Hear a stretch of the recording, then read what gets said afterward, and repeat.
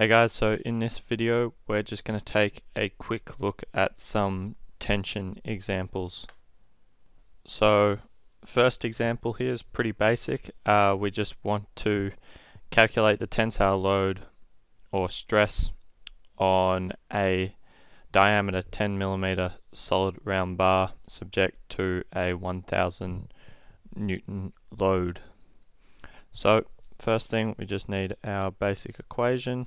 So stress equals F on A, and then for this F equals 1000 and A is equal to pi d squared on 4. So we just sub this in and we get 1000 on pi times 0.01 squared, since we got 10mm diameter, on 4. And this gives us 12.73 megapascals.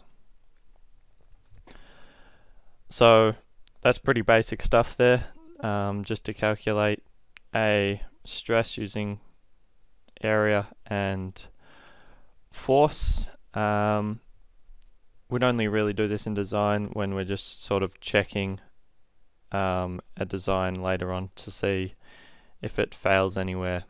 What you might more want to look at is a question like this, where we want to calculate the required diameter of round mild steel section that is subject to a compressive load of 2500 newtons.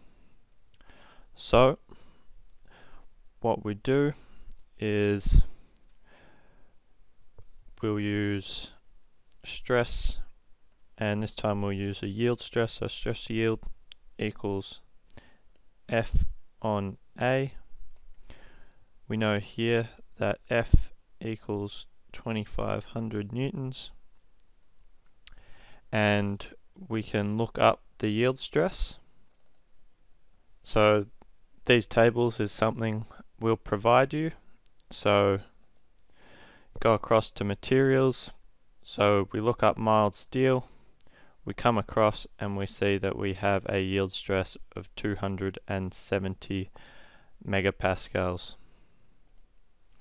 So just note that down, 270. Now we just need to solve for area. So we rearrange that, and if we substitute pi d to the 4th on 4 in for area, we get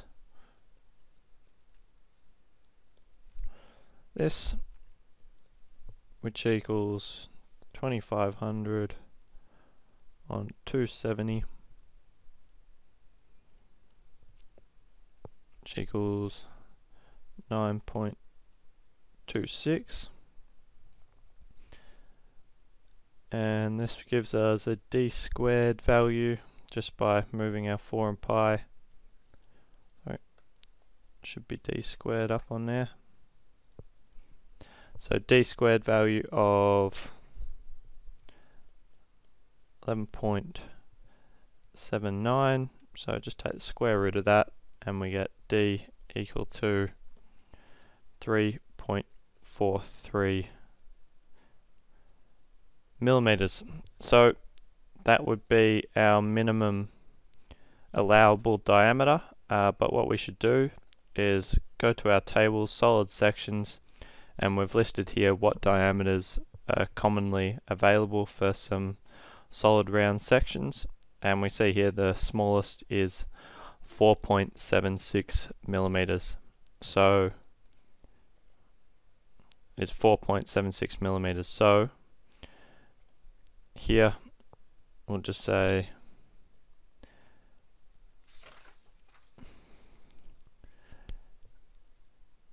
section to be used,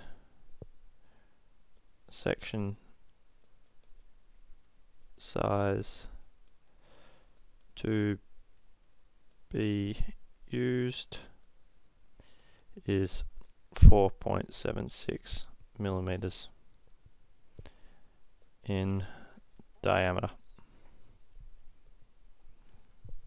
Okay, that's all we have to do for tension and compression. So next example video will be on shear.